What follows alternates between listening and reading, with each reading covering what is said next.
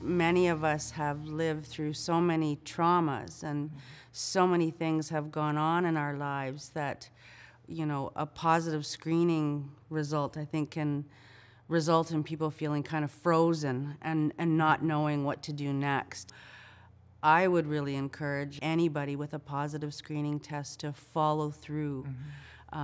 Talk to your healthcare provider, go to that next appointment that's arranged for you, and try to get to the bottom of it, because once you understand what you're dealing with, then you're more able to come up with a plan to address it.